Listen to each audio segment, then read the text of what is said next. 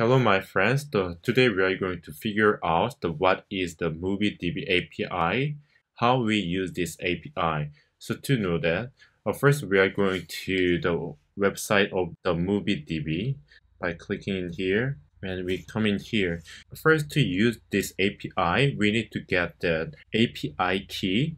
So to get that API key, we need to log in. So if you didn't sign up in here yet, so first we need to sign up. So we will write the name, username, and then we will type the password. And we will write the email. And then click the sign up button. So I will type my username again, and then password, and login.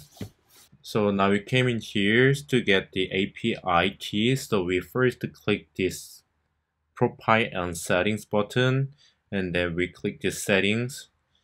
And if we come down in here, so there is the API button. So click this one, and we can see this click here. So we click this one, and then we are just a developer. So click this developers. And scroll down and down and down and click this accept. So I type everything that was required before, and then I came in here.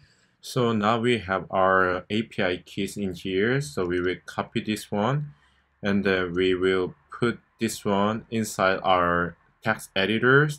If you see in here, so inside a component, and there is a file named config.js. We will define that in here, export the const, the API key, so paste it in here. And so we also need to define more variables in here. So the next things that we need to define is, so if we come in here, so this is the way how we request some API in here. I want to just copy this one and then paste it, and then I will replace this one with the API I just got, and then I'll put it in here.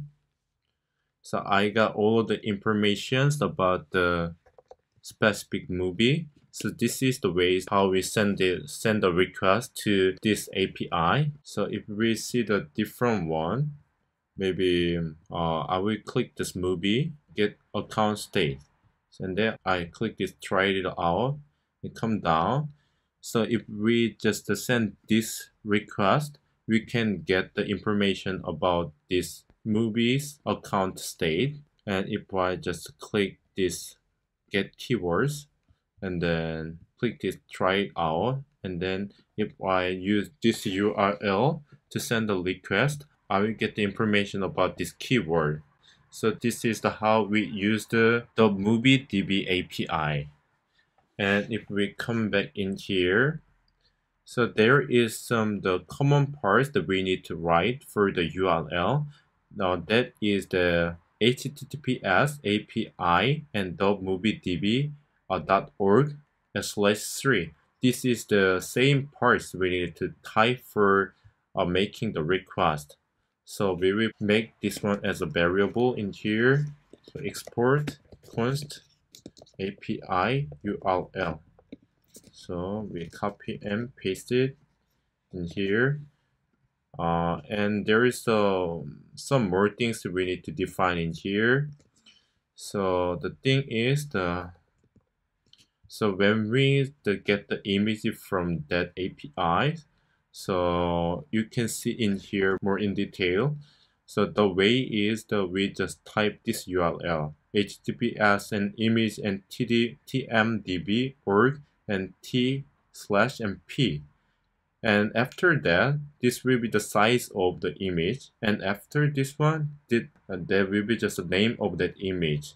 So this part is always the same URL we need to type. So we will get this one as a variable again in here. So export and const image URL like this. So now we did all the configuration for the MovieDB API in the text editor. Before finishing these sections, so I want to fetch the movie data by latest by using this URL. So first I'm going to landing page. I come back to text editor. I will go to landing page, and in here by using the use effect and delete the unnecessary parts. So in here I will do fetch. First one's the input. That will be just this URL. I just configured this URL in here. I need to import this one from here. Import API URL from config, and then I put this one in here. Movie popular API key. I also need to bring the API key, and language will be English, and we also specify the page which will be 1. After doing that, we will get the response, and then we need to make this one as JSON, and we will get the response again. We will see which kind of response we got from this fetch. So I just save it, and then first I need to just run this application to make sure what this response is. npm run dev. Okay, I didn't import this use effect in here from the React libraries, so I will just put it in here. So save it and come back to our application, and I will turn on the console. And just if I click this one, so we fetched a lot of data about the movies from the MovieDB API. So like all of the movie informations by latest, so works really fine. So thank you for watching this video, and see you in our next video. Thank you.